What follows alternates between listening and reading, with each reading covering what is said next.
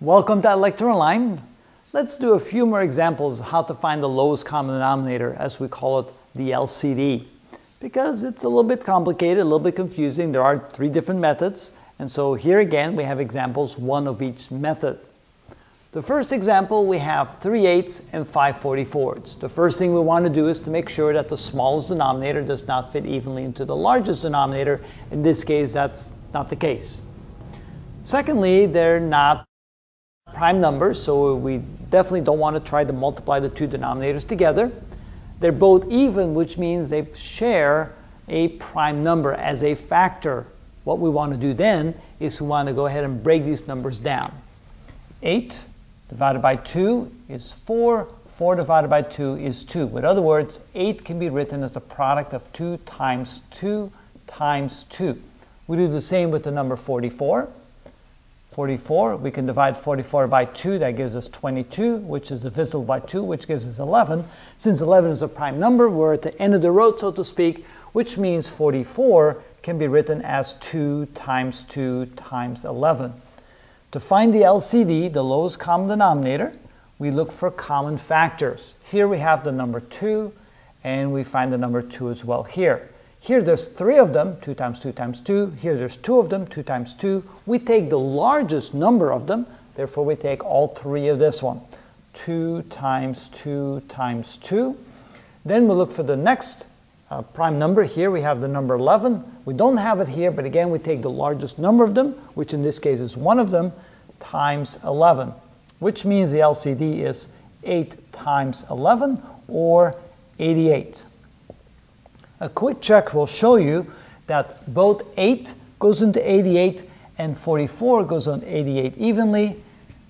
88 divided by 8 is equal to 11. That's an integer number.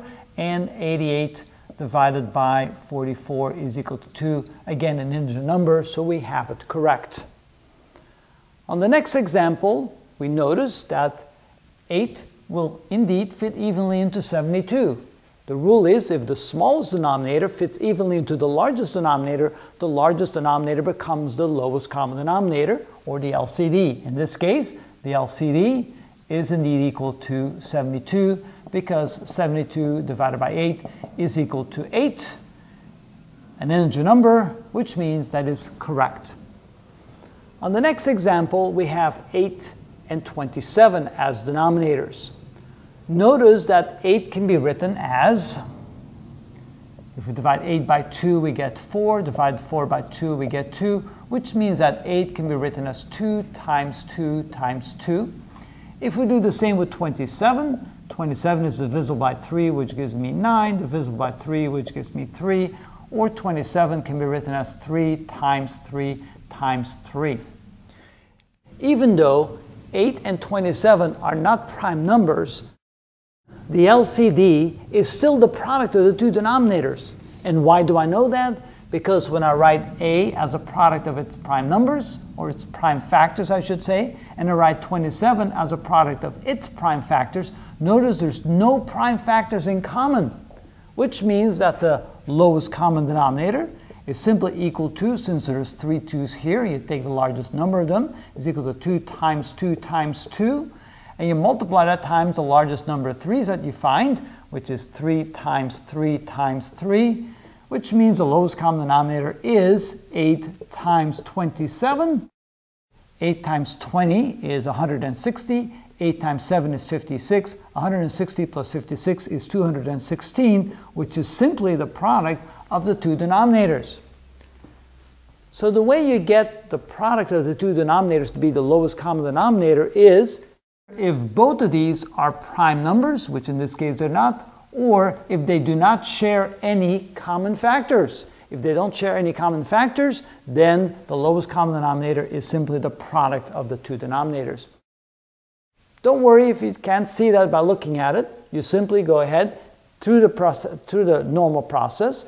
You write 8 as the product of its prime factors. You write 27 the product of its prime factors. Then you realize that, look, they don't have anything in common, so you need all the 2's, all the 3's, which means you're simply going to multiply the denominators together. Again, this is an illustration of the 3 techniques.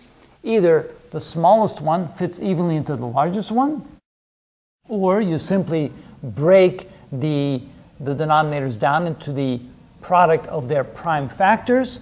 Then you collect the largest number of each prime factor. There's 3 2's and there's 1 11. Multiply those together. That gives you the LCD. Or you simply go through the same process. You realize that 8 can be written as the product of 2 times 2 times 2. 27 can be written as the product of 3 times 3 times 3. Notice there's nothing in common here. None of the factors are common. That means the LCD is the product of all the factors, which in essence means the product of the two denominators. And that in that case will be the lowest common denominator. And so there's really three good examples of the 3 techniques to find the lowest common denominator.